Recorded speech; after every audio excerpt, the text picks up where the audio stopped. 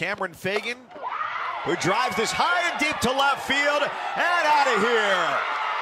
Hokies on the board. 𝐁𝐀𝐂𝐊 with a 3-run homer, her 11th of the year. Runs. And to have 14 players who have hit at least one. This goes to the wall, and it's back-to-back jacks. First it was 𝐂𝐊, this time it's Abby Green with the solo blast. 4-1 Hokies. And the Hokies to the plate here, starts with a big swing. And gone! Third home run of the game. This from Bree Peck. Her 16th of the year, that's the best on the team. 5-1, Virginia Tech. Virginia Tech has figured out Alyssa Zabala.